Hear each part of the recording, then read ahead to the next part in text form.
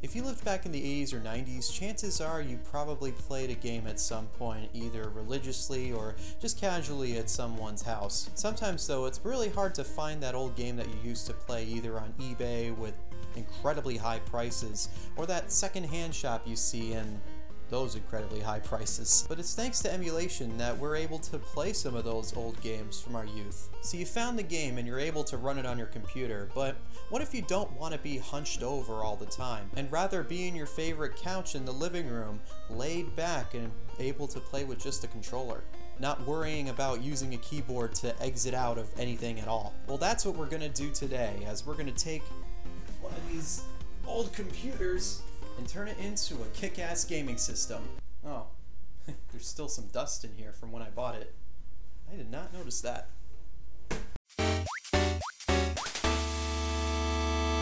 The first thing we'll need is a computer of our choice. You can obviously build your own computer to set up our software, but since we are going to go as simple and cheap as possible, I picked up an old workstation on eBay with these specs. My goal for this project is to be able to run up to the PlayStation, so it won't be that expensive if you're shopping around for a PC workstation that's the same as mine.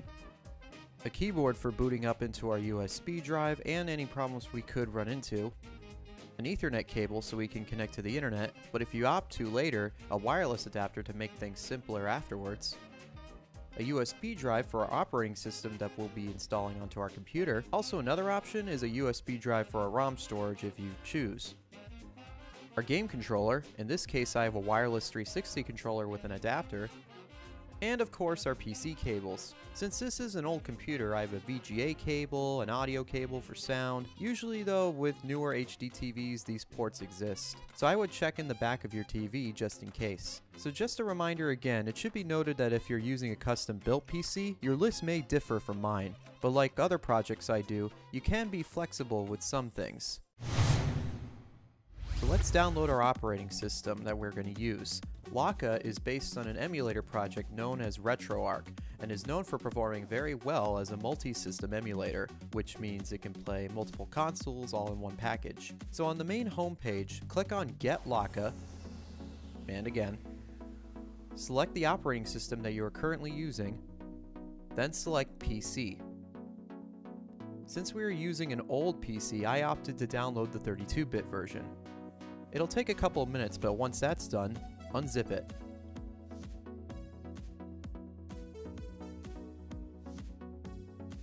Next, we'll plug in our USB drive and format it.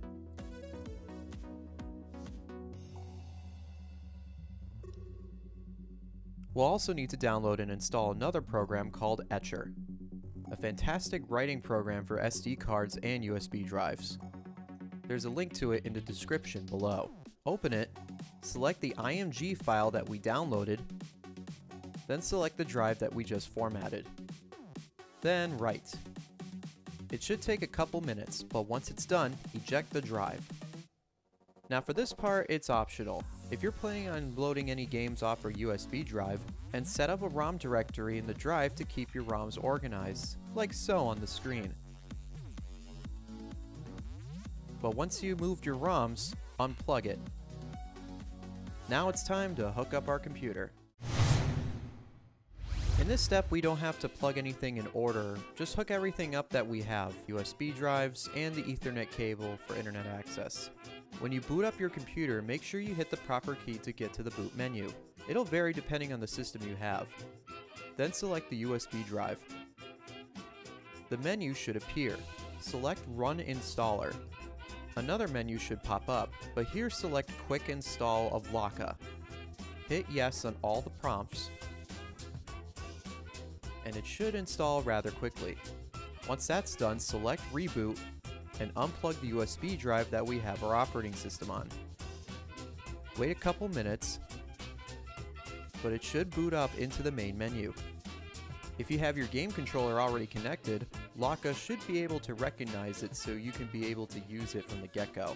There's a link below to the Lakka wiki for all things controller binding related if you need them. Now it's time to load our ROMs and our system files. For our ROMs, there are a bunch of ways you can load them, but for the simplest way, we are going to focus on two. If you're using an external drive, plug it in and reboot Lakka. Afterwards, go to Add Content and select your drive and folders with your ROMs.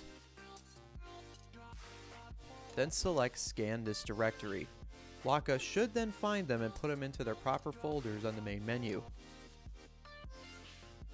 Another way you can do it is network support, meaning that you can add your ROMs to Lakka from another computer attached to your network. To do this, we'll go back to our computer, and under Network, Lakka should appear as a network location. Click on it, and there will be a bunch of folders. Under ROMs, make folders according to what you want to add to Lakka. So in this case, I'll add one of each to show you how which one fares. Another thing to keep in mind that some consoles require BIOS in order to boot. The most popular of these is the PlayStation.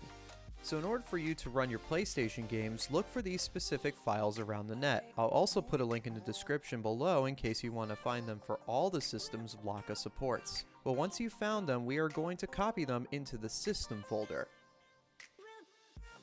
Now back to Lakka. Reboot it, then just like for the USB drive method, we are going to scan the directory for all the folders. Then the game should appear. So let's test them out, shall we? Marvel vs. Capcom runs smoothly, as well as Pokemon Stadium.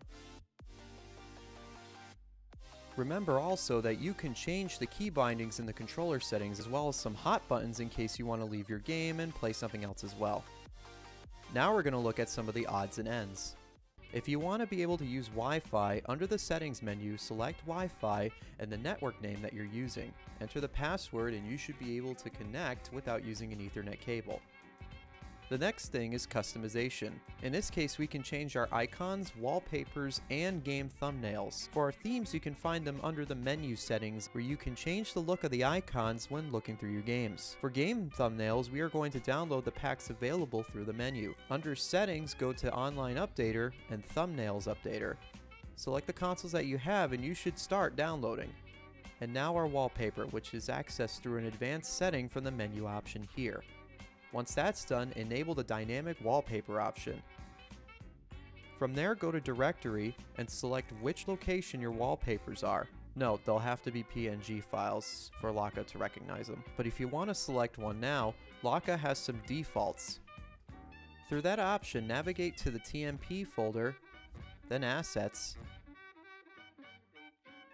then Wallpapers. Select a theme, then Image Resolution. Select Use this directory, then go all the way out and save your current configuration. Quit or reboot and the wallpaper should open, depending on what menu you're in when selecting your games. Hopefully through this tutorial, this will act as a beginner's guide to what you can do with that old computer you have lying around, but at least you can make use of it to live out your childhood once again. Thanks for watching! If you want more emulation tutorials, check out these links here. Leave a comment below suggesting what I should do next. I really want to improve the show, and hopefully you guys can help out. If you want to help out more, check out my Patreon as well. Bye!